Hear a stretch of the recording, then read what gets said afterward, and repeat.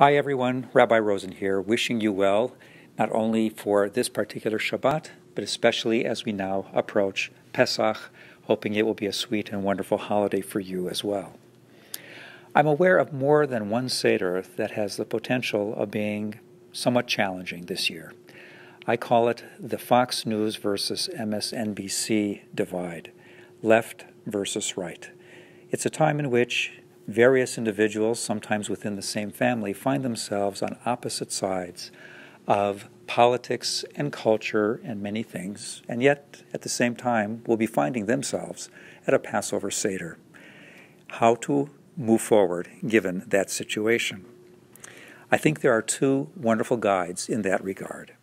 It applies to any sense of disagreement or conflict as well, not just for this year. First, there is the very name of the holiday in English.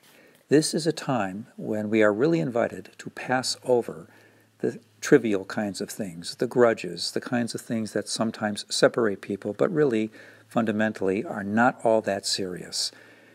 There is a wisdom in releasing ourselves from holding on to things that really just don't matter and sometimes create a tension and a distance between us. At the same time, there is a very beautiful line that comes at the end of the Haftarah for tomorrow, for Shabbat Hagadol, the great Shabbat that comes before Passover, also a reference to a future time of redemption. We're told that the prophet Elijah will come and reconcile parents with children and children with their parents.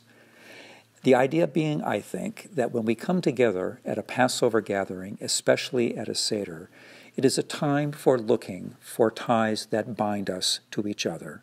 It is a time for listening and from learning and for giving ourselves the privilege of being able to truly be together to talk about the kinds of things that matter most in life.